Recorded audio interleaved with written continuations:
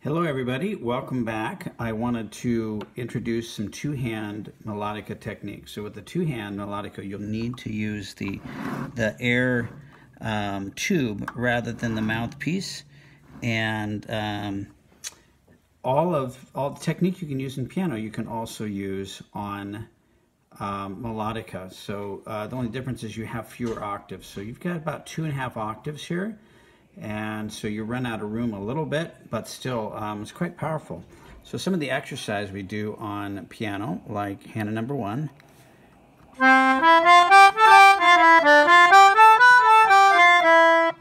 You can do here. The only difference is obviously you're going to need to blow with your breath, so that's going to take it. You can do it one hand at a time.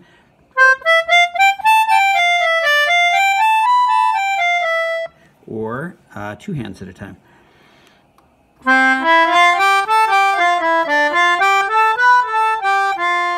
Okay, chords. You can also play chords and arpeggios on melodica.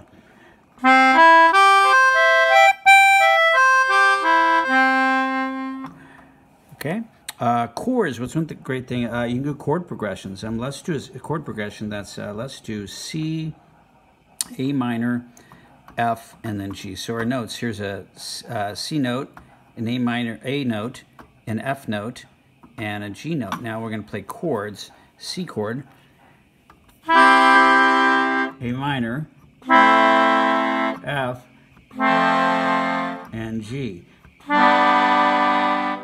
If I want to use 2 hands, perhaps I just play a single note with the left hand, and the right hand I play the chord.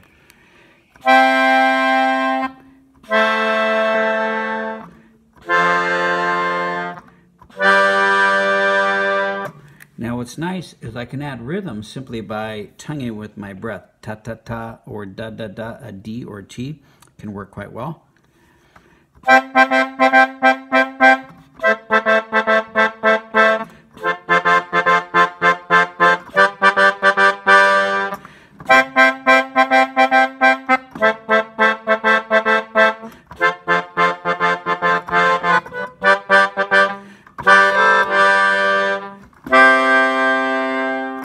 Okay, yeah, so anyway, have fun with that.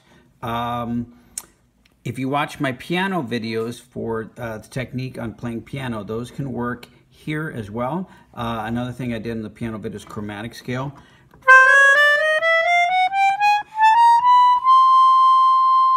So you can practice those. So just want to introduce you to the idea of using our mouthpiece and introducing 2 hands, and have fun with that.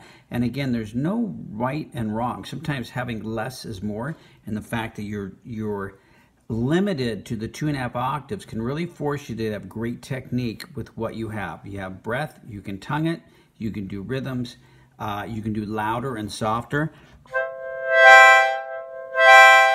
You can adjust your volume and enjoy, okay? And enjoy the videos that I posted, and if you find other great ones, use those as well, okay? We'll see you next time.